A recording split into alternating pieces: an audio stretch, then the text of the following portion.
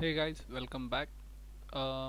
In this video we are going to do the uh, footer that which is the default footer.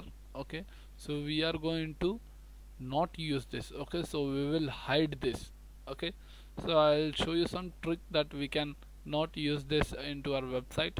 Okay, so that is done by the using some CSS just of 1 or 2 line codes. Okay, so let's get started with it. It's just a simple process that we can just hide this and use our own designed template one footer. Okay, so guys, let's inspect this first. Okay, so just give a right click on it and inspect it. Okay, so after inspecting it, it will come in.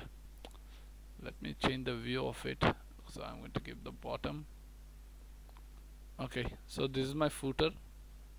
So right, so this is my footer bottom. So guys, this is the footer bottom. It is displayed over here.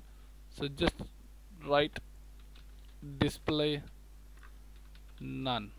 Okay, the footer gets hidden. Okay, so let's, what we have to do is that copy this. So copy this code and go to your dashboard. So you have to go to TV theme options. Okay, so let's click on that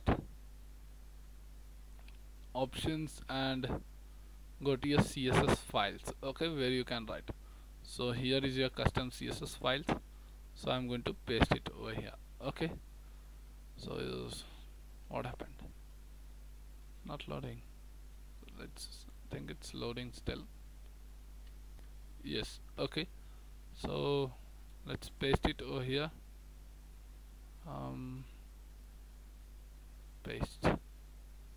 Yes, it is done. Okay, so it's pasted now, and let's save this.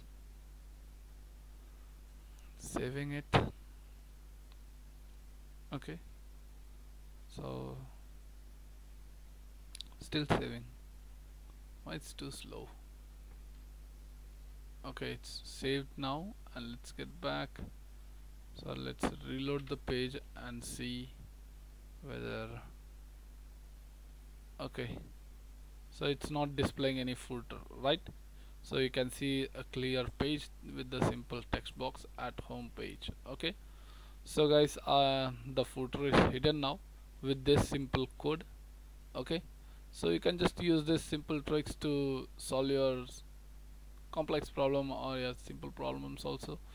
So guys, in this video we have learned how to hide the footer. Okay, so in next video we'll be learning more about Divi themes, I mean how to design a website.